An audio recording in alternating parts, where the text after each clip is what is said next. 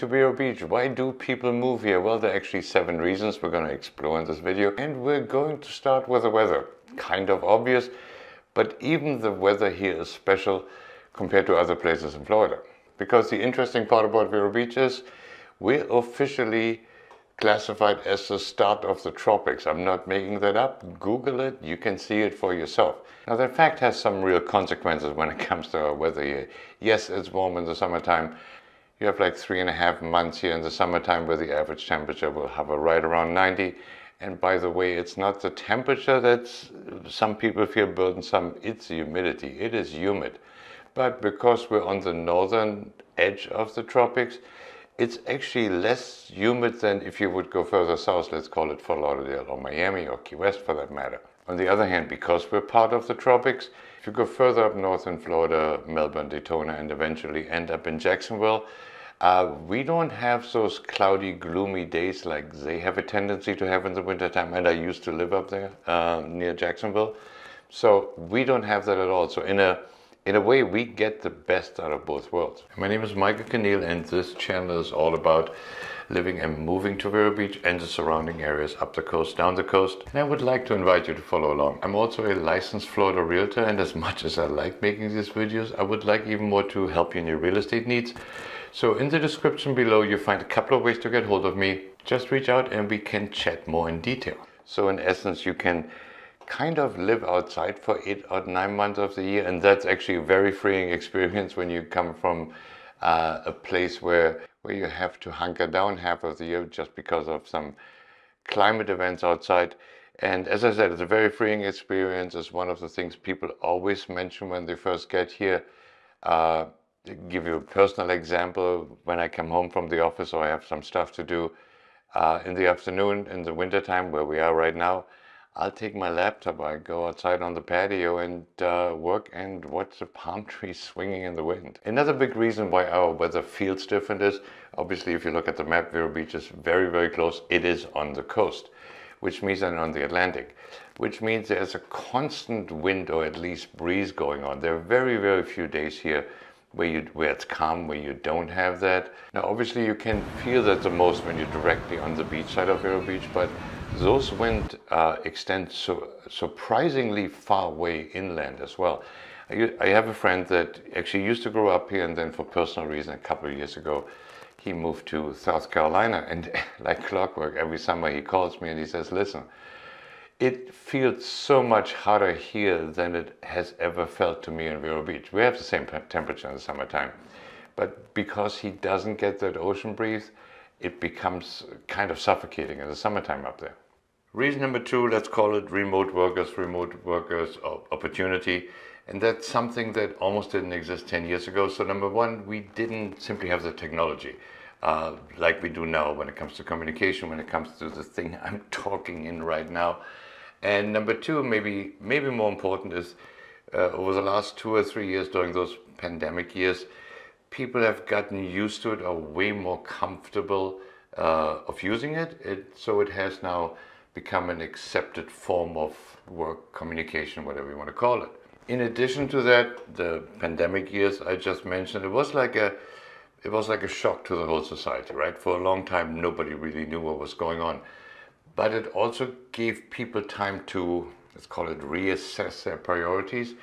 And if you're in that kind of work that allows the remote work, a lot of people figured that, well, I need to put more priority on lifestyle. We're coming back to what I just mentioned with the weather, if nothing else. You're not cooped up. You can live outside. There are all kinds of activities you can do down here that you probably don't have the opportunity to do up north, at least not year-round. We also have pretty easy access to airports, so if you still need to travel once in a while. West Palm Beach is like 1.5 hours away. Orlando's 2 hours away. We have a local airport here that may serve as well, and Melbourne is around 45 minutes to an hour away, where you can connect to pretty much any place in the country. I do have a couple of clients that have to show up in their offices once or twice a month, so for them that traveling is very much worth it compared to the gain in lifestyle they're getting. Speaking about lifestyle, reason number 3 why people move here is we have beaches. We have 26 miles of them, pretty much uninterrupted. Now, while that in itself is already pretty cool, they're not crowded. I mean, we have in Vero Beach, you have like 3, I call them tourist collecting points. They're the most known access points to the beach. You have Saxon Plaza, you have JC Beach, and then you have Hammerstein Plaza. But even there, if you go to the beach and you just take the effort and move 500 feet to the left or 500 feet to the right, you're still pretty much on your own. In addition to that, along the coast, you will find dozens and dozens of little parks, sometimes just little parking lots that have a walkway across the dunes to get to the beach. And you're definitely going to be there by yourself. Speaking about the beach, obviously, we have the Atlantic. And the Atlantic is completely different than the Gulf Coast side, the west side of Florida.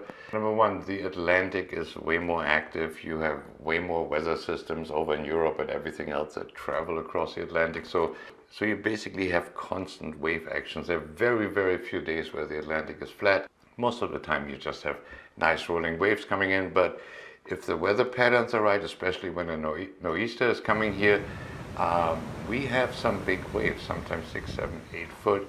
It's a very active body of water. It's not like the Gulf Coast at all. Another feature of the Atlantic, which makes it very different than the Gulf, our sea bottom, so to speak, goes really deep really quickly. Not like the Gulf Coast, where sometimes it feels like you can walk for a very long time and the water still goes up to your knees. So it drops down much quicker. One effect is that the water is going to be warm in the summertime, but it's not going to be as warm as in the Gulf, simply because you have a deeper body of water that needs to heat up, plus you got the constant wave action, so it's not as warm as the water of the Gulf, but in the summertime it still warms up to right around 70-75 degrees. Maybe more importantly, and because of that topography, the deep drop-off, during storm surges, which we have during storms, they can travel very far inland. It's not like having the slow ramping up like you have on the Gulf Coast. It kind of crashes on the beach, but there just isn't enough body of water to push it any further, which also is reflected in a flood zone map. And the fun part is, if you have a house on the ocean, you're actually not in a flood zone. The only really vulnerable areas are actually in Vero Beach. We don't have a direct access from river to ocean. For that, you have to go either further up to the Sebastian Inlet or to the Fort Pierce Inlet. So now, when a weather system pushes the water towards the coast, the water really can only enter up north in the Sebastian Inlet or further south in the Fort Pierce Inlet. And then it doesn't really have anywhere to go, so the water level in between of the river rises. And to top it off, it is scientifically proven that living close to the beach is good for your health. Now, personally, my wife and I, we drive to the beach every morning. It's one of those things in Vero Beach. It's very easy to get around. You have very easy access to the beach. So we drive to the beach every morning to start the day, see the sunrise. Yeah, it's a good start. Reason number 4, let's call it nature. And we have nature in abundance. The most obvious piece, obviously, here would be the Indian River, which is actually not a river. It's an estuary. There is a real distinction, and some people are very picky about it. But for you and me, it looks like a river, so everybody calls it a river. Its claim to fame is that it's North America's most biodiverse body of water. And that's actually really easy to verify for yourself. So if you're on the water in a small boat or on a kayak, you're virtually guaranteed to see dolphins, manatees. Once in a while there's a shark, there's an alligator coming along, birds of prey, pelicans. It's teeming with wildlife. And the distinction between river and estuary actually becomes important when it comes to the fact what kind of boats you can actually drive on the river here. It's actually very, very shallow. It's between 4 and 6 feet. So it adds to the whole atmosphere that you can't have any big yachts and everything else moving up and down here. Everything is more in the small fishing or pleasure boat category. And now if you have a boat here and you like to go into the ocean, like I mentioned before, we don't have a direct access to the ocean. So your choices are either heading up north to the Sebastian Inlet or heading further south to the Fort Pierce Inlet. It's almost the same distance. Most people will choose the Fort Pierce Inlet. It's much easier to navigate. It's much less treacherous. Staying with the nature theme, if you go further up north but you stay on the beach side, you will hit Pelican Island. Now Pelican Island, it's famous in its own right. It is the first established wildlife refuge in America. There's actually a whole history about it. You can read up on it. Something to do with Teddy Roosevelt's daughter and her being disgusted about the fashion trend back then in New York, bird feathers and everything else. So it's the oldest one, and by now it's home to all kinds of water birds that are protected. But they have a visitor center, so you can drive in there, and then they have these platforms you can go up and you can watch them from afar. It's a very, very cool place. Reason number 5, throwback. And you've heard me use that term if you watch my other videos over and over again. And it may be just a simple word, but it's the best word I can come up with to what Vero Beach really feels like. And I mentioned it before. A lot of people will tell me that we feel like Fort Lauderdale, Boca felt like in the 50s and 60s. Now, for some people it's a good thing, some people aren't too thrilled about it. It all depends what you're looking for. But it's very obvious when you drive here. So number one, we don't allow or we don't have any kind of master plan communities, you know, like you have in Orlando. I think the Villages further south, you have Tradition, and then you have a couple of other ones the further south you go. And these are like artificial cities, hence the name planned community. And they're trying to create, depending which one you're looking at, and they're trying to create either inner city feeling or more around a country club, golf club atmosphere, around golf courses, etc. And the bigger ones, they're to the point where you almost don't have to leave. You have your own shops, your own grocery stores and everything else. So unless you have to go somewhere, you can literally stay there. Now, as I said, that's really appealing for some people, and some people are really, really not that much into it. Those are the people that feel more comfortable in Vero Beach. Now the throwback feeling comes with a couple of consequences. So we don't have all the amenities. It feels like a smaller town. So entertainment options, etc. are very, very limited here. So in that sense, Vero Beach is actually very polarizing. There is no in between. So either you like the big city feel, all the amenities, all the noise, the lights and everything else. I never had a client that had to think about it for very long. If he rather live in the typical South Florida atmosphere or Vero Beach, as I said, it's black and white. If you like that kind of lifestyle, we have a couple of cool party tricks up our sleeves. Especially when you come from the beach, you go towards the mainland. We have these 2 bridges that connect the mainland to the beach.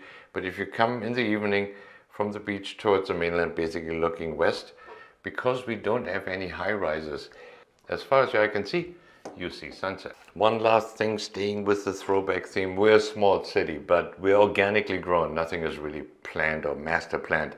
So what you ended up with after almost 100 years here, you have, as I said, small city, but hundreds of little neighborhoods. Some of them are similar, some are very different in feel from each other. We have neighborhoods where you may have 25 or 30 homes.